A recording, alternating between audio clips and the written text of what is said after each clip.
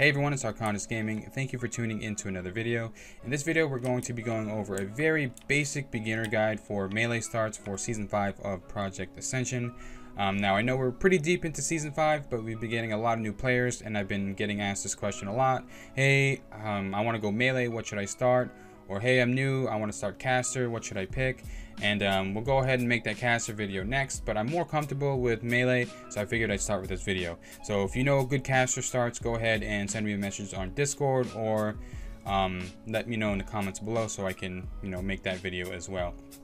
But I'll let you guys know right now, I'm not the biggest brain on the server. I'm sure there's a lot of things I may be missing here. So again, if I do miss anything with the melee starts as well, go ahead and let me know in the comments below, and maybe I can make a part 2. But again, this is going to be a very basic guide. This is not going to, factor in any skill cards you may have. This is just going to help those new players get their feet on the ground and have, the building blocks for a hopefully successful build that they can roll later on. Before we do get into the builds, I just want to let you know that I'm going to have mostly PvP on my mind than PvE. So I'm not sure if there's a big difference between a PvE starter or a PvP starter, but there are some key abilities that you must have for melee if you want a PvP, and that is charge and sprint. Now, these are two gap closers that you can pretty much guarantee your character at level 1, or you can get one or the other and pick something else. But for this build, this is probably the safest PvP start that I was told, and it's charge, sprint, sinister strike, and evasion. So if you didn't know, you're probably going to learn how annoying and easy it is to be kited in this game by casters and hunters and things like that. So having charge and sprint is really key to stick on the character and do that damage that you need to. And sometimes charge and sprint may not be enough, but you'd rather have one than none at all, you know what I'm saying? So you're not just running at the guy and he's just going to destroy you. So charge, sprint, and then we have sinister strike, which in my opinion is probably the best offensive ability you can choose at level 1. It's a very quick attack, it does a lot of damage, it kills things very fast for being low level, and you open your character up to combo spenders like kidney shot, eviscerate, slice and dice, and all those other things. So really good ability to have, and getting kidney shot is pretty big because it's a stun as well. So it opens you up to that, and it's a very quick ability that you can just level up really fast with. And then the last ability that we have is evasion. So this is probably, in my opinion, the best defensive to start with as well, especially if you're dealing with melee. And I believe it works on hunters, auto shots, and things like that. It pretty much gives you 50%. Yeah, so it says increases your dodge chance by 50% and reduces the chance ranged attacks hit you by 50%. So 50% is a big number, and it's for 8 seconds.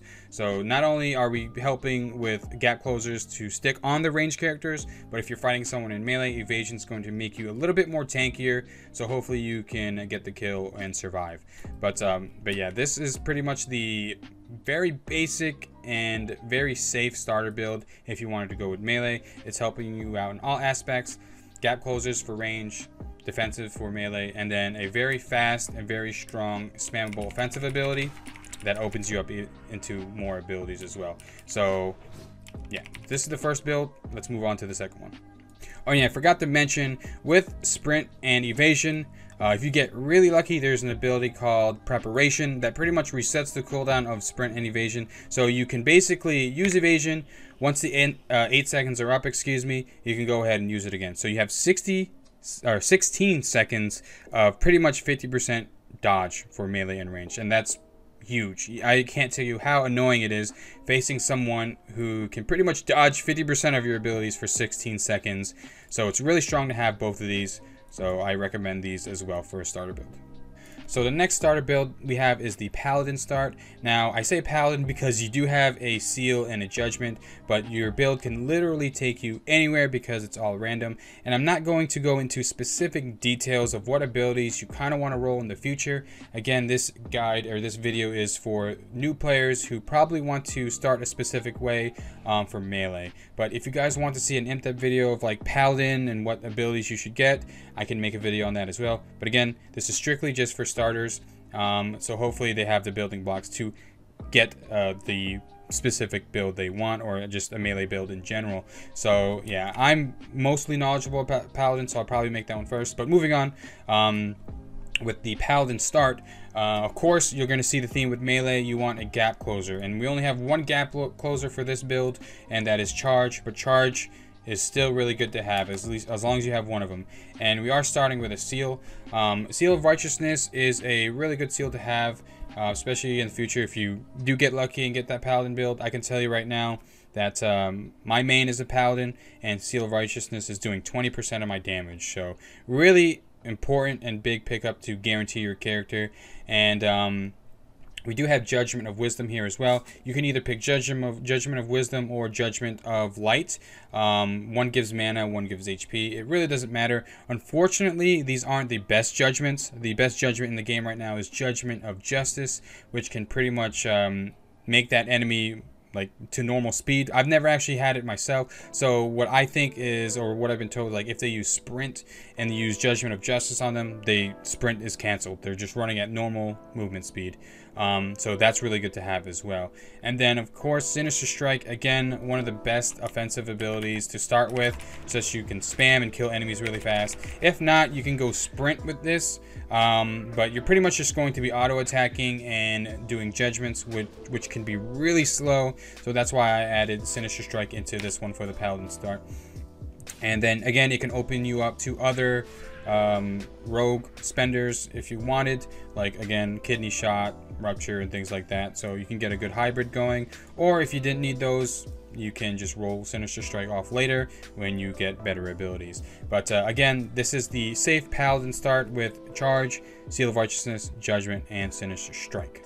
So the next melee build that we have is the Melee Hunter build. Now this is a very fun start, but it's very weird at first, because on the first three sets, or the first set of tier cards, you cannot choose Mongoose Bite, Raptor Strike, or Charge.